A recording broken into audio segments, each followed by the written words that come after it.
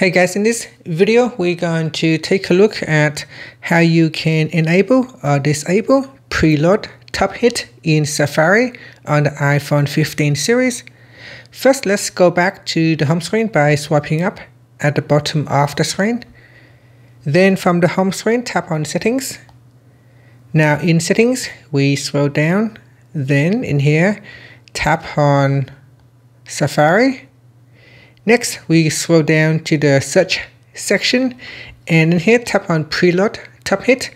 Tap on the toggle button to switch it off or turn it on. Now Preload Top Hit is a feature that automatically preloads the website appearing as the top search result when you start typing in the address bar. And that's it. So if you like to use this feature, then simply have the toggle button switch on. Finally, you can swipe up to go back to the home screen.